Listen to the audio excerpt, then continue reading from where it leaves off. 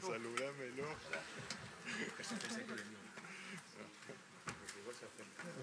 Bueno, ustedes se preguntarán por qué no se reunió esta noche. Buenos días a todos. ¿Funcionan ya los micrófonos? No. Good morning, everybody.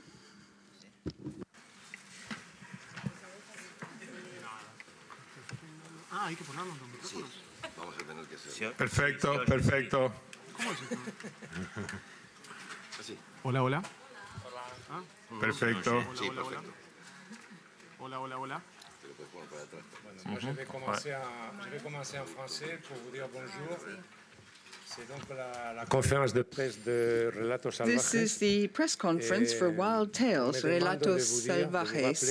I'd like to remind you of the fact that you have to switch off your mobile phones and introduce yourself when you ask questions. There will be hostesses handing around the microphones in the room.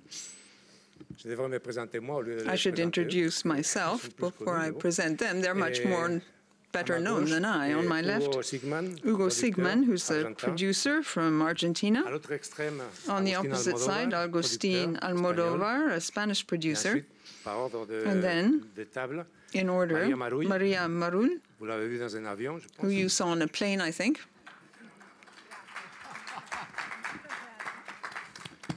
Oscar Martinez. I don't want to talk money too much with him. Muchas gracias. Un acteur explosif. A fabulous actor, an explosive, rather, actor, Ricardo Darín. Un réalisateur avec lequel je me demande si cette conférence de presse ne va pas dégénérer à un moment ou and I à un wonder autre. whether this press conference won't degenerate at a given point in time, given the film, Damián Cifrón. Une mariée parfaite, Erika Rivas. Erika Rivas, the perfect bride. Quelqu'un qui est de Someone très bon cœur, who has a very warm heart. He's a good guy, not all the time, but I'm referring, of course, to Leonardo Sbaraglia. We have three other producers who are here: Pedro Almodóvar, Matías Mosterin, Daniel Seques. I'll ask the first question, perhaps, to get the ball rolling. Wild Tales. Sorry, I can't hear the translation anymore. The headset seems to have gone off. Ahí va, así, para Okay. atrás. Es para atrás. ¿Es para atrás? Es para atrás. You have to put it on backwards. No, para nada. Disculpen. Sobre todo que le voy a hablar en español. Well, particularly as I'm going to speak in Spanish. On va voir à quoi ils vont lui traduire maintenant. So you won't probably need the translation.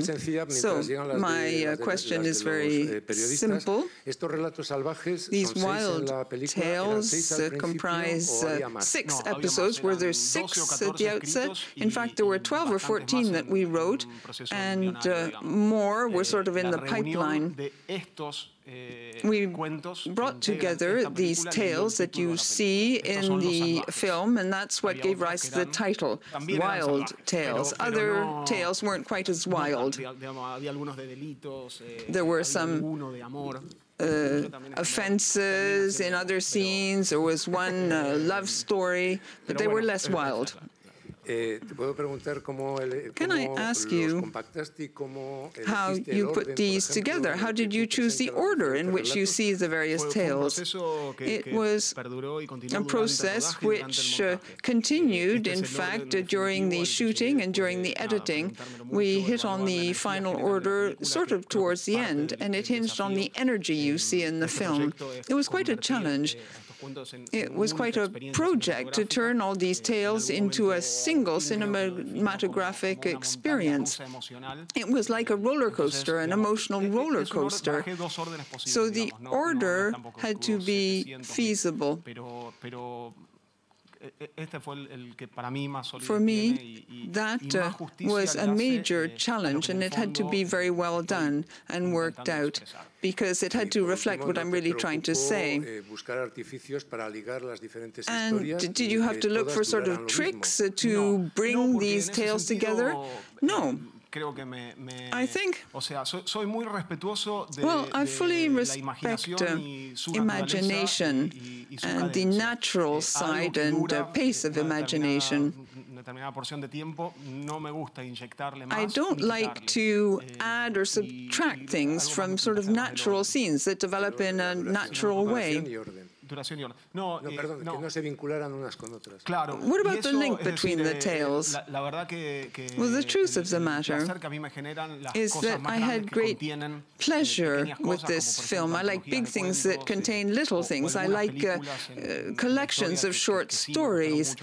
I like lots of different episodes that are brought together. That lay at the base of this project. I wanted to be faithful to this general idea, so that tales are not linked. I'm not trying to create an arbitrary link, and I didn't want to have characters that went from one tale into another. I didn't want to add that kind of thing to the film. I just wanted to film things as they were. That's how it is.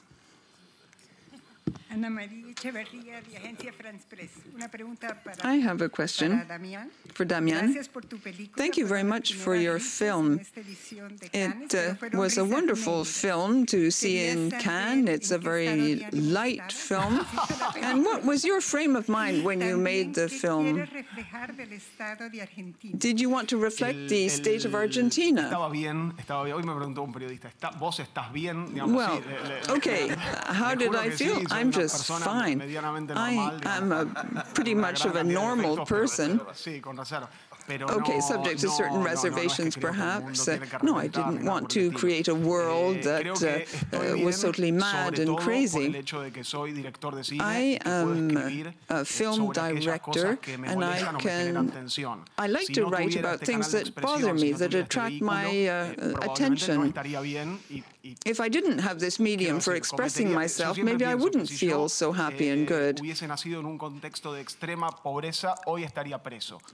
I didn't want to depict, for example, extreme poverty or a given situation in the country. No. I don't want to be, I'll never be a sort of a docile being. I always want to change things, react. I can't make films every day of the year, but I obviously react to events I see around me. I wanted to write on these given topics that you can see in the film. What I say to myself is, okay, this is my subject matter. There's a second part to the question. What about Argentina? Well, how is Argentina today? What's it like? In a nutshell, is there a link with Argentina and the state of the country today? Are you trying to reflect the state of the country at present? No. I wouldn't limit the film by saying it reflects the current status of Argentina. It's a country with certain problems. That's typical of countries around the world. What I want to depict is something very humanistic. I like people. I like music and creation. I have great admiration and faith in the human species, which I think can evolve. That's what we've been doing ever since we appeared on Earth. We are highly evolved, and we have tremendous potential to evolve more. I think that this system, this society, the Western capitalist world in particular, well, of course, in the film you don't see other kinds of systems, but I'm 38 years old, and I've been living in this system for that period of time, and I think we distort a great deal the true nature of man. A dog which is poorly fed and stuck in a cage, for example, was a bit like us. We're constantly overwhelmed by ads, by pressure, and we're a bit like a dog who goes crazy. The dog, or we rather, aren't living in our natural and normal context. And human beings, okay, in some of the episodes, there may be references to Freud, but we are just supposed to be loving beings. We are supposed to be happy, yet at the same time we are aggressive, perverse to a degree. And this is influenced not only by context. When it comes to society per se, I think the society in which we live comprises a huge number of very poor people. And they are there just to produce, to extract raw materials, to do manual work, to remove rubbish. This is work we don't want to do. And then there are a lot of people who are brought up just to be consumers in consumer society. People who have work, we think they're much better than the others, but they're not all that much better. Of course, I very much enjoy living in today's society, but you can see all these people who work in offices, who put on a suit every morning and who have suffer from tremendous pressure, who have mobile phones. They constantly are subjected to these ads, encouraged to buy this or that, which they may or may not need. And I think that people live very stressful lives. I'm talking an awful lot. Are people trying to say to me that I'm speaking for too long? No, not at all. Exacto. Relatos Salvajes 2. Maybe you need to make a second version of Wild Tales.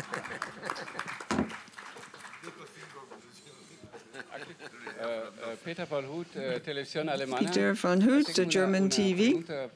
I have a question for Damian Cifrón. Ver los relatos que usted tenía el ganar with these tales,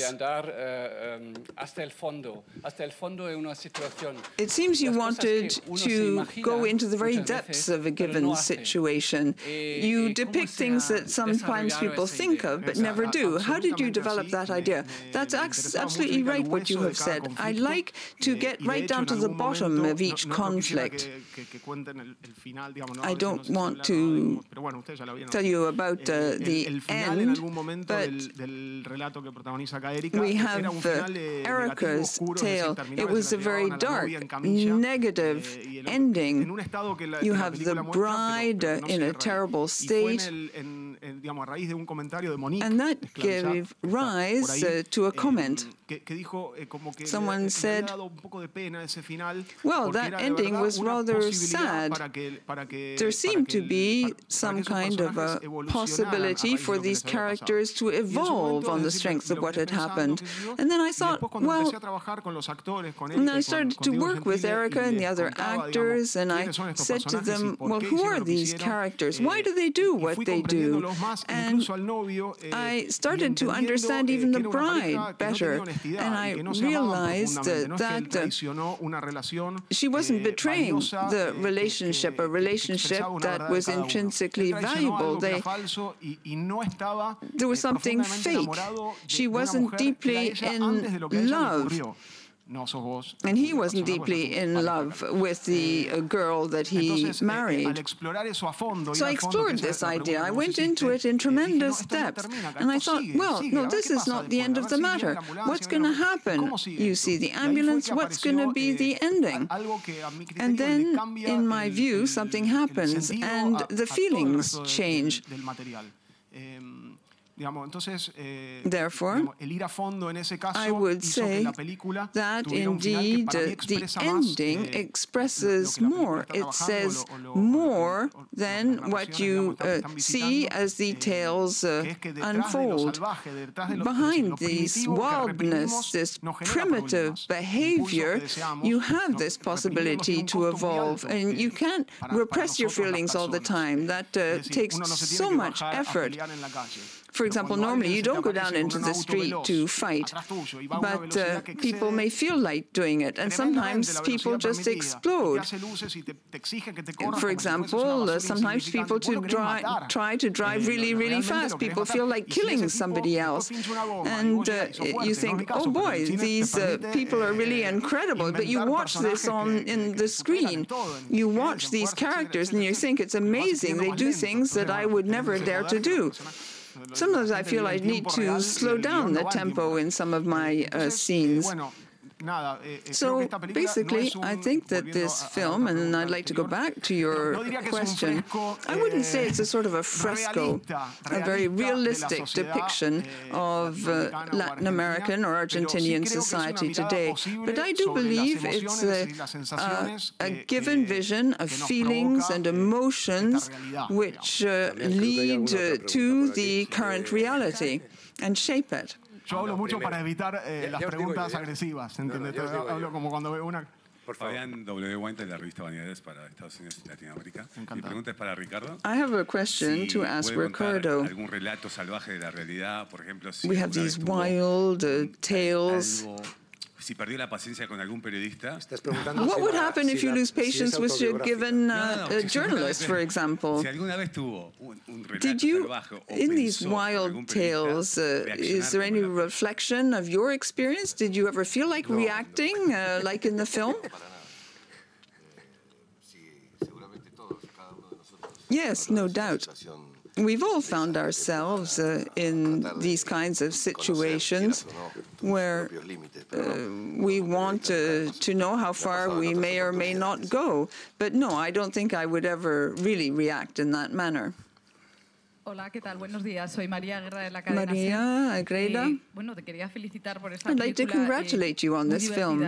It was very amusing, but it was quite worrying as well, not just in Argentina, but also in Spain. We have a very tense social situation, and recently very violent things have happened in Spain. Are you worried about what the politicians may think? What will President Kirchner think when she sees this film? Well, if politicians do their work properly, I'm sure there would be different films. We wouldn't have such an aggressive world where you see so many situations like this. I think politicians need to have grander ideas that they then implement so that people can live in greater harmony. The trouble is there isn't a proper distribution of wealth, and that's not the only problem. The issue for me is that people need to be able to live the lives they want to live. There needs to be education. There needs to be better education. That also is part of the problem. Of course, people say, well, it's the fault of politicians. No, it's not just a question of politicians. They don't have all that much power. But with the power they do have, they could do more and better. Of course, I am concerned with the current state of the world. I think in Argentina we could live much better than we currently do. I'd like to congratulate you. Tell us about the process. How did you come to be selected for the official section? It's very rare to have a comedy in the official selection.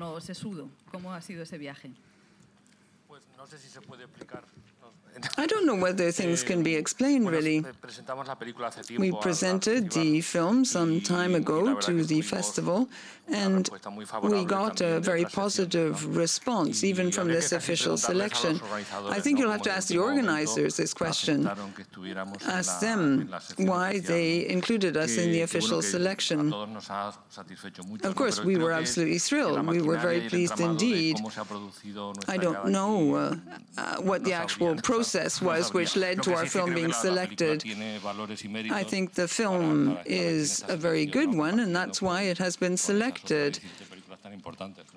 And that's why we are competing together with other major films. For us, it's a true blessing. I think it will mean that the film is seen around the world. A lot of people will take an interest in the film. It's very complicated for a film to travel. It's a wonderful opportunity for us to get people to hear about the film, and we feel that we're very fortunate indeed.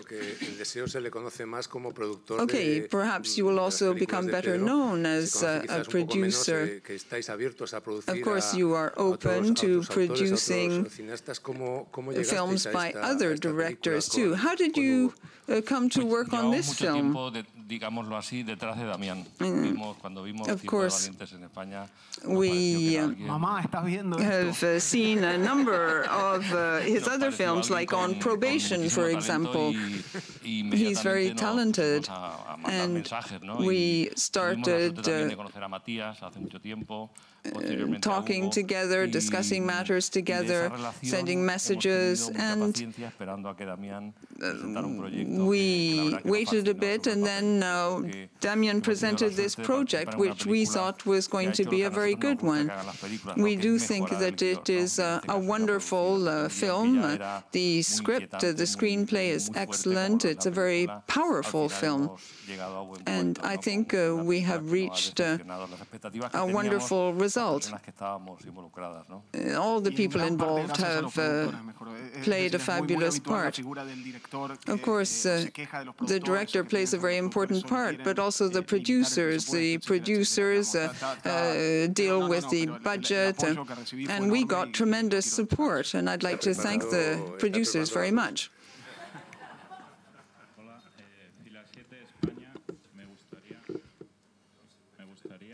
I would like to ask Damian and to Hugo.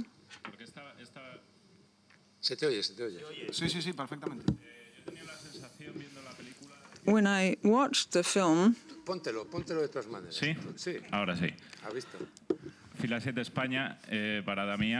question to Damian and Hugo. I had the feeling when I watched the film that you keep going further and further. I got the impression that the characters would never go that far, but people kept going further and further. What was it like as a producer to work on this? What about for Hugo? How did you manage to handle this screenplay, this feeling? How did this quite complicated film actually evolve? Well, I think that we're talking about people who love the cinema, and we want to use all the means at our disposal to produce this kind of a film. Normally, well, we had access. If you could read someone's mind, you could make incredible films every day. But the subjective stance of a given individual is quite marvelous. There are all sorts of fictitious situations. There are all sorts of amazing scenes that you can depict in a film. In this respect, we wanted to have this reflected in the screenplay, and I provided my full support. I had absolutely no fears. Of course, what I would like to say is that certain things were very expensive in the film. Of course, there are certain things that we simply couldn't do because of the cost, but normally speaking, a este nivel de catarsis, digamos. It's hard to reach a full degree of catharsis, but in the film you do see this final catharsis in almost all of the scenes, in almost all of the tales. Yes, of course, I am not only a writer, but perhaps a psychiatrist, so these are all topics that are really quite familiar. I would like to link your question to another one that was put earlier on. I don't think this film reflects the situation in Argentina. I think this film reflects a kind of universal reality.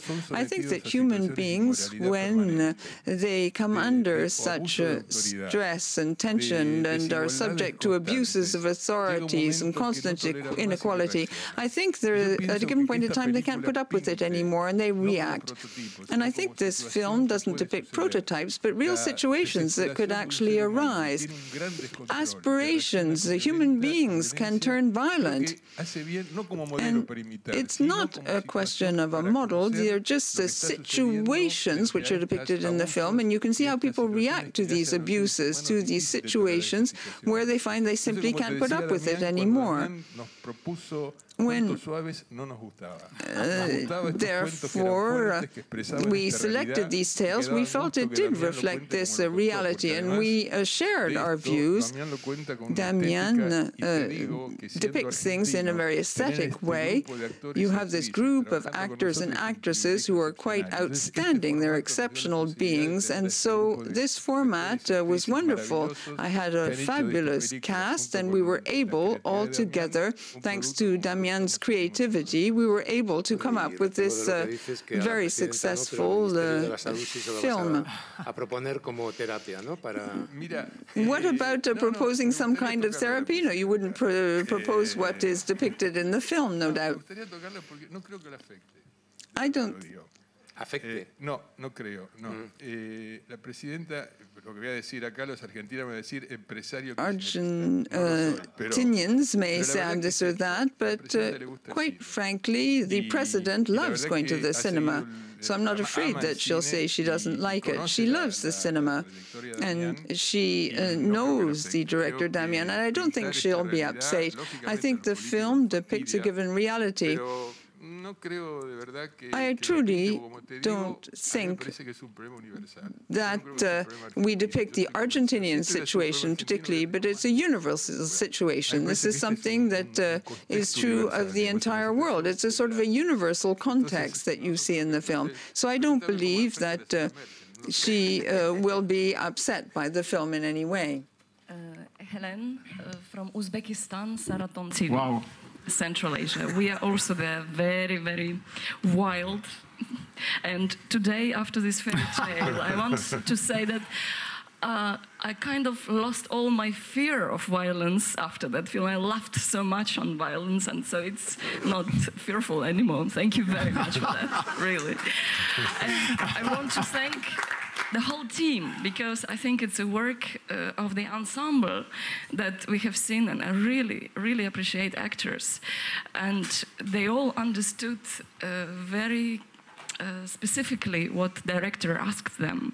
And this genre that you created, wild tales, is maybe that everyone had to capture in the acting. So my question is to actors, to anyone who wants to reply, how much of the improvisation you had been given and able to produce on this work with Damian, or it was all prescribed from the beginning to the end? And if there was some interesting impact of actors, can you please say a little bit about that? Bueno, ¿quién empieza? Okay, do you want to start? Todos menos Damián. Estaba todo escrito. Everything was written. Everything was written, at least in the tale where I appear. There was no scope for improvisation. Damian works in a very precise, perfectionist, obsessive way. He thinks about everything before the actor even says a word. Everything is worked out.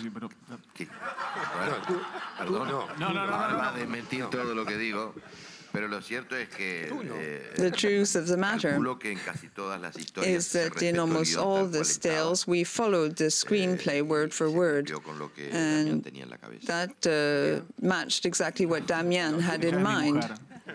Y adentro de su panza está nuestra futura hija. Pero es posible que hable de cosas que ya son de la esfera privada. Pero we'll talk matters over in private afterwards.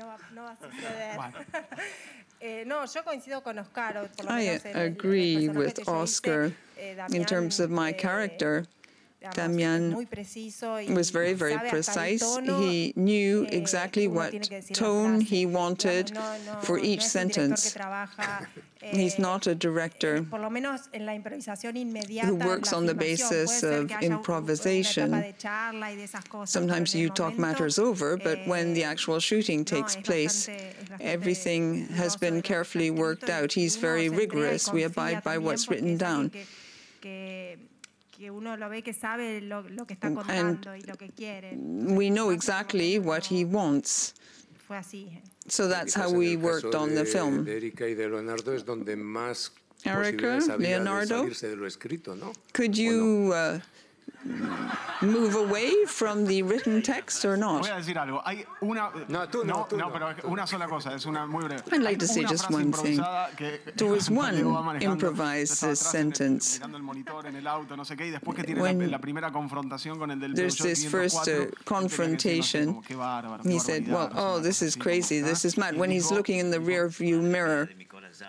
And he says, oh my God. Pero de ninguna manera los actores se adaptan y entran en algo preconcebido. La película creció forced into something. The film has nothing to do with the film as I originally imagined it. It evolved, it acquired greater volume, greater substance while it was being shot. The acting is something I love. I like, I think of the characters, I write the characters, and then they actually take shape thanks to the acting. It would be very arrogant to say, no, let's throw out the screenplay, do things differently. No, the work is done with heart and with passion. I love working with the actors because they give life to something that's just on paper. And they make things very intense. Yes, absolutely. Of course, the work was very precise. Damián is a very precise director. He knows each word, where each comma lies. Despite this precision, he's very open to things that may happen. Different tones of voice, for example, inflections. Pero no, me parece que un poco pasa, ¿no? Con los grandes directores que uno se encuentra con que with all the best directors, they have been thinking about their film for, say, 2 or 3 years. They're rather like an orchestra conductor. They think of each detail, each fine point. And then you start to move around, to swim around within the orchestra. You have to work things out and see what happens during the action as the bodies move. My tale, well, there was a lot of bodily improvisation, if you like, improvisation in terms of gestures and bodily movements. And there was a lot of scope. 3 días seguidos, un trabajo tremendamente demandante y yes, it's a very demanding work. It took us days and days working on those car scenes. And Erica? Well, I'd already worked with Damián, and I pretty much knew about how he went about directing. I studied the script very carefully. I was absolutely prepared to do exactly what he asked me to do. Okay, I also tried to imagine what it felt like to be that bride. I thought about how I should go about acting the part. But Damián has such fabulous imagination that for me, I decided just to be totally available, do exactly as he wished, follow exactly the ideas he had in mind. And there was no improvisation, in other words.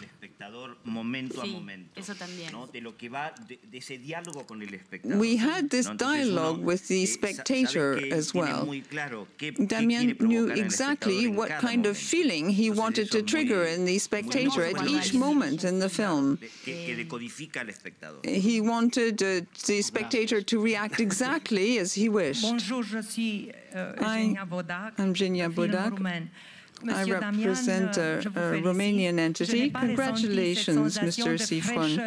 I hadn't felt such a feeling of freshness since one of the first Almodovar films.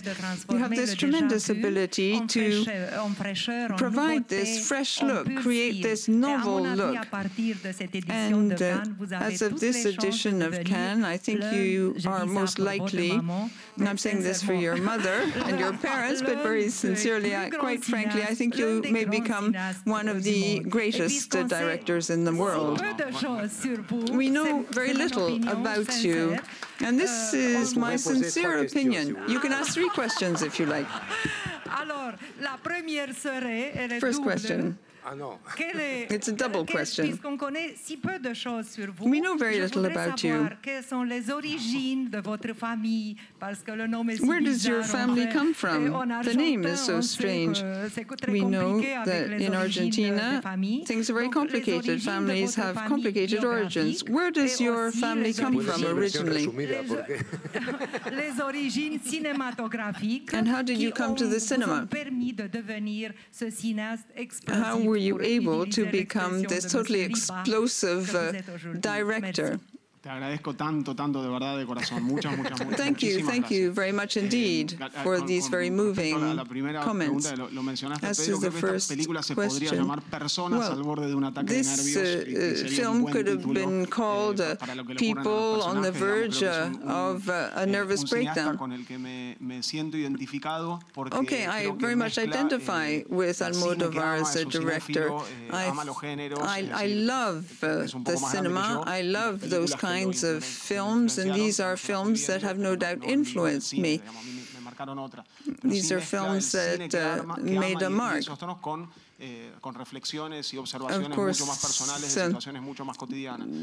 their references were to very daily scenes, very commonplace things. I was talking with someone, and we were saying that a lot of directors talk about their origins, where they come from. Well, my home is the cinema. I have always thought about films and filmmaking throughout my life. There are characters I love. I feel very deeply linked to the cinema and have always been throughout my existence. That's my relationship with the cinema. As you know, like everybody else, we originated elsewhere.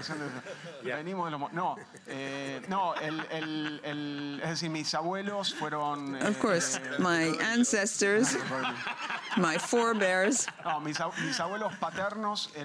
my father's side came from Poland, and they fled the Second World War.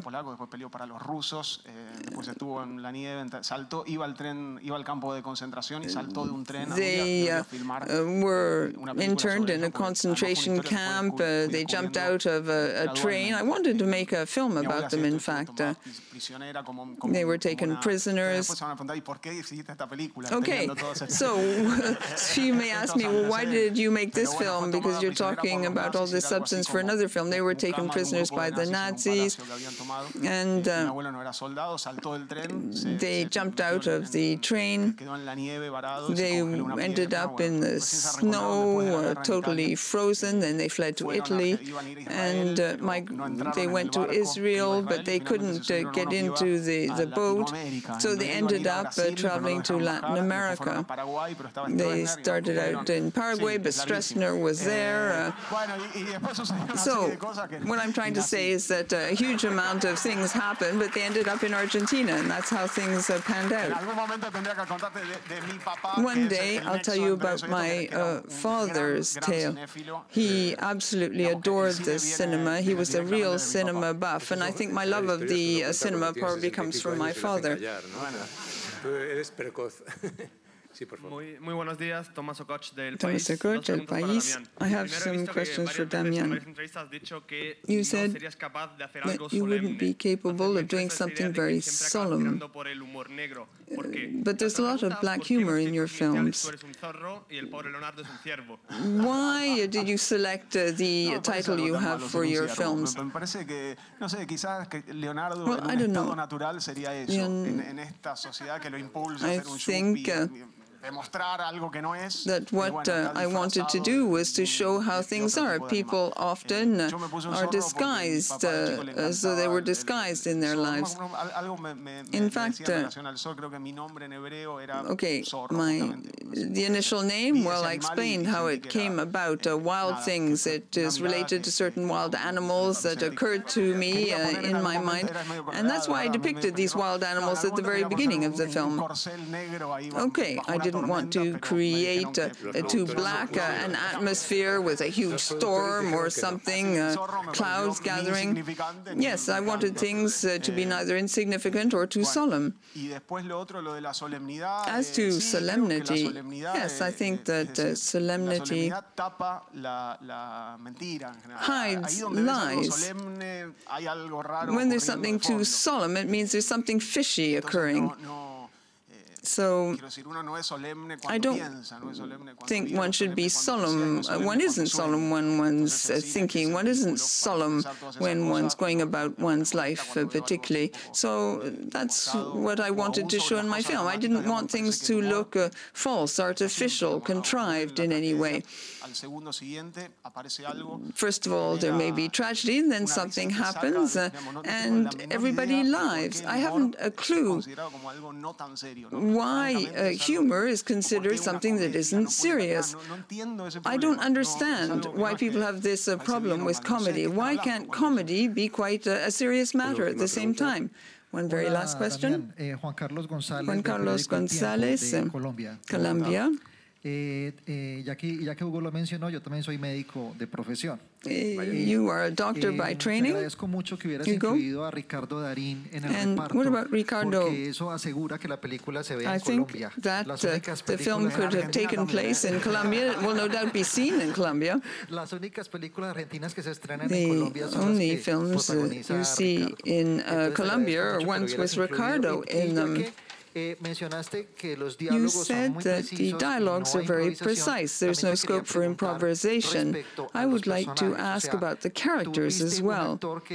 Did you imagine that the actor would play this part? Did you select him because Ricardo is a very well-known star throughout Latin America? Did you choose him to depict the sort of rage you have in Latin America faced with corruption and all these abuses? Was it a deliberate choice? Did you feel that Ricardo could really play that character incredibly well? Okay, we all in Latin America have to cope with these abuses of power, whatever the country. It wasn't just by chance. I'd like to say that I started thinking about the actors when I was writing the film, but not in a very detailed way. I wasn't quite sure who the final actors would be. There was a casting process which took quite a long time, together with the producers and the whole team, the crew.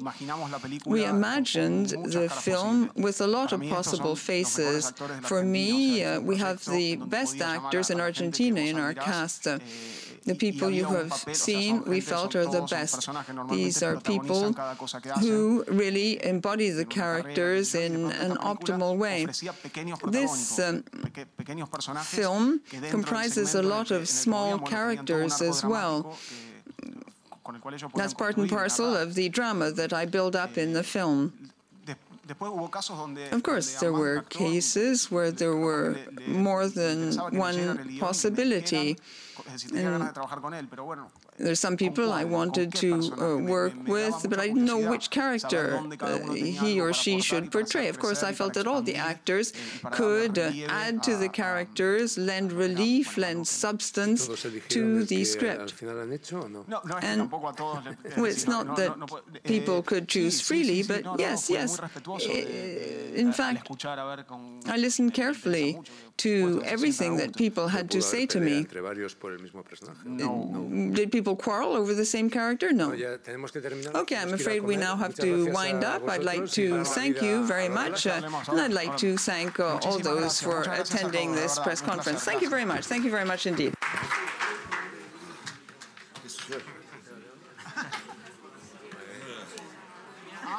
Porque a veces pasa que el argentino usa algunas palabras en brasilero, es como un toque cool. Como un toque cool. Porque te diste cuenta, claro, pasaron 14 y nació un encuentro cromosómico.